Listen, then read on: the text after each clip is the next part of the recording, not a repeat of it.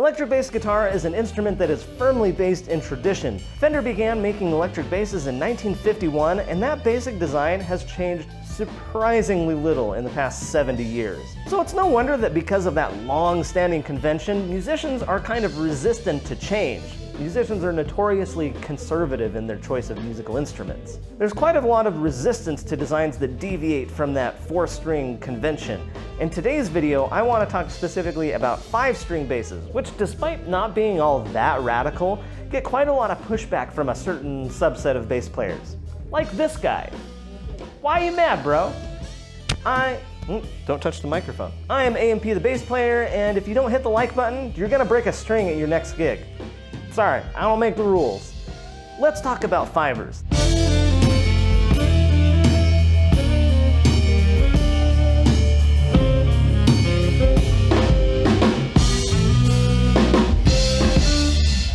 The first 5-string basses started to appear in the mid-70s from custom bass manufacturers like Carl Thompson and Alembic, among others. It wasn't until 1984, though, that we saw a production bass model. That model was the BB5000 from Yamaha, which is actually the grandfather of the bass I have. If you already follow me on TikTok or Instagram, you've already seen quite a lot of this bass because I've been consistently gigging with it over the past month and a half. And suffice it to say, I really like it. It's really good. Now this actually isn't my first 5-string that I've ever owned. Back in the early 2010s, I had an SR205 5-string from Ibanez, and I really never got along with it. I was playing in punk bands at the time, and I just kind of never figured out how to use the low B on it, so I got rid of it after a couple years. This time around, I'm actually getting quite a lot of value out of it. I'm in a different spot musically, I'm in a completely different kind of band, and the 5-string is working really, really well for me. Now, I can only imagine that there's somebody watching this video who's gonna say, Jocko only needed 4 strings, but that's because 5 strings didn't really exist in Jocko's lifetime, not in a big way. I can almost guarantee that if they did, he'd be playing one. In fact, his son plays one. Anyway, I don't mean to derail things. Here's the 5 reasons that I think you might want to check out a 5-string bass. Number 1, the extended range. So the first most obvious advantage of a 5-string is that you get 5 extra notes. The 5th fret here is the same as your open E on your typical E string, and then you also get an E flat, a D flat or a C sharp, a C, and then of course the low B. So that might not seem like a lot of notes, but all of these notes are what's called the cash register as opposed to the upper register. They call this the cash register because that's where all the money notes are, and that is 100% accurate. This is where all the notes are that you're going to use for meat and potatoes bass playing. This is especially fantastic if your band does anything in drop D, because now instead of having to detune your low E, your D is just right here. The thing that I really like about that is that you don't end up in a drop tuning. You get to stay in standard tuning, which means that all of your scale patterns still work. And also, because 5 strings are tuned in 4ths all the way up, the scale patterns work even on the B string. So your typical works on the B string as well.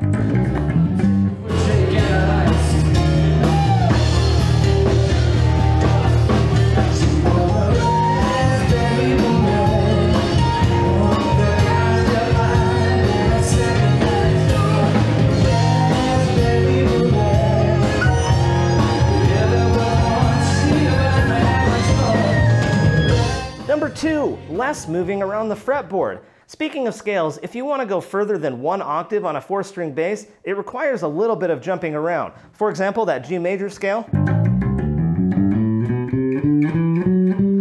To get 2 octaves, you end up all the way up here on the 12th fret.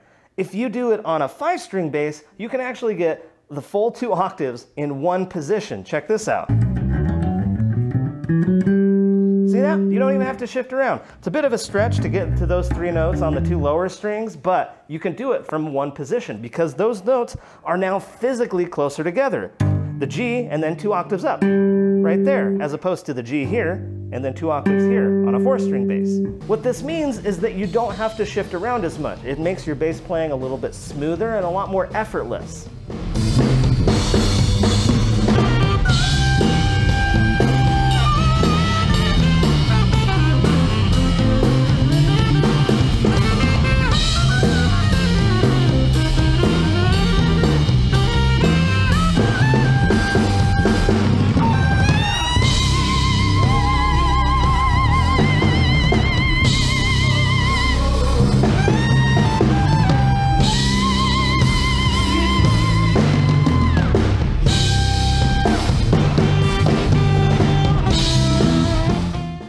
Number 3, easier transposing. Have you ever had a vocalist tell you that a song is in too high of a key and then you have to transpose it down, and then you end up having to use higher notes that just don't sound quite as good? Well, with a 5-string, you have room to move down. This all makes transposing way more forgiving and a lot more flexible. If you hadn't noticed, a lot of songs written on guitar are written in the key of E, which means that if you transpose them down a half step, you end up having to use the E flat way up here. With a 5-string, you still gotta play that low note. Oh, don't you know, yeah, that it's fun. Now take what he's giving you, a sober girl, on your own, yeah.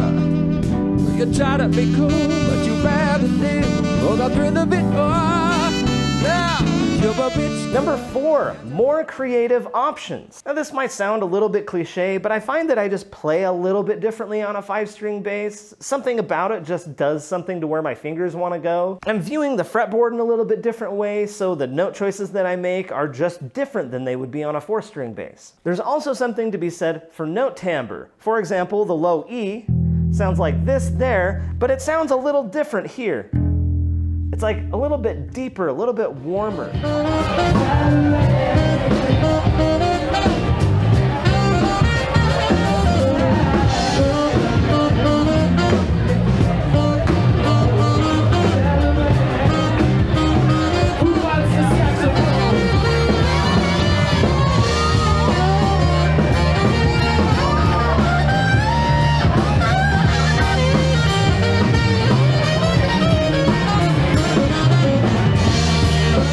And number 5, it just looks badass. I mean, come on. Look at this thing. It is so beefy and legit looking. Come on. So all of this isn't to say that 5-string basses are the perfect bass for everything. They're not a be-all, end-all. Everything in gear is a series of trade-offs, pros and cons. So here are 5 things that I think are drawbacks of 5-string basses. 1, muting can be more difficult. If you're like me and you came from a 4-string bass and now are playing on a 5-string, it is easy to forget this low B and just let it ring out unintentionally. For example, in the song Forget Me Nots, where you're doing this disco slap line, you end up playing here and you don't really have fingers left over to mute this low B unless you're reaching your middle finger here over. It's really awkward, it doesn't feel good, and you're constantly having to do it throughout this line. Check this out.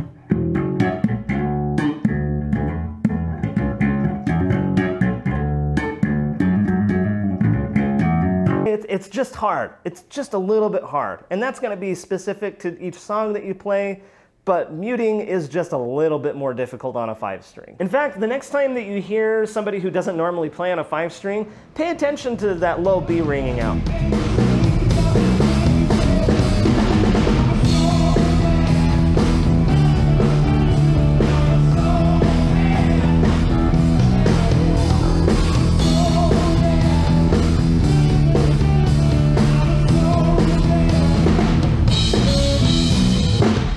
2, the lower register requires either more power or higher quality speakers to reproduce the sound faithfully. If you're playing on a smaller amp that just doesn't quite have the necessary power, then this low B is gonna sound kind of wimpy or distorted even. This goes double if you're gonna be playing in a club where the PA doesn't have subs. You're just going to miss out on all of that low-end rumble that you would get from these lower notes.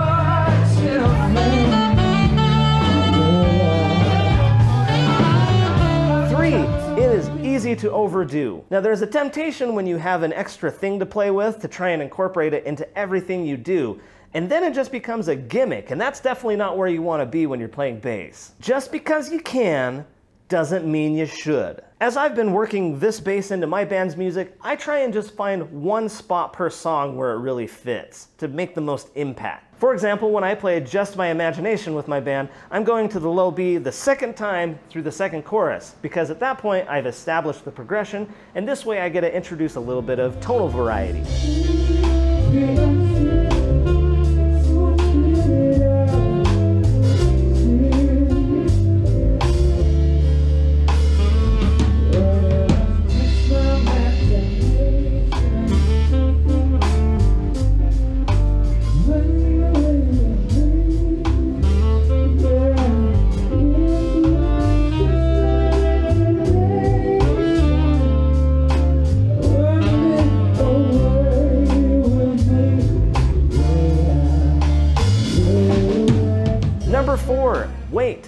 5 strings, just by their nature, are heavier than 4-string basses.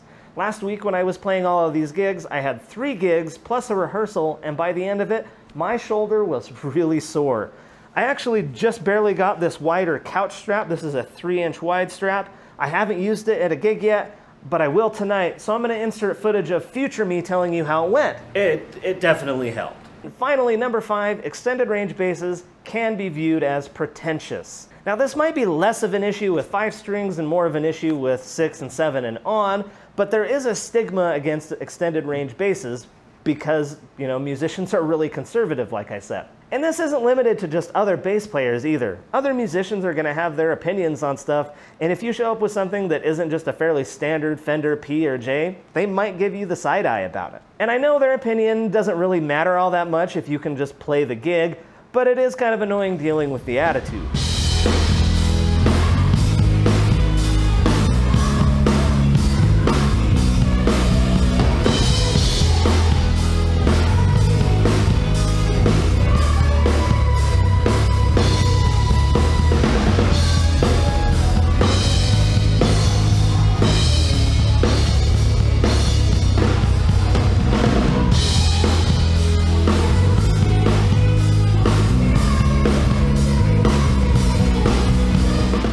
So those are my thoughts on 5-string basses, the pros and the cons. If you're on the fence about 5 strings, let me know down in the comments what you're most concerned about. And if you already play a 5-string, well, congrats on getting through this whole video so that you can fact check me on everything. But let me know down in the comments what 5-string bass you would recommend to somebody who's just starting to check them out. I am AMP the Bass Player. I will see you on the next video. I gotta go because my dog is licking his butthole. Taco, stop!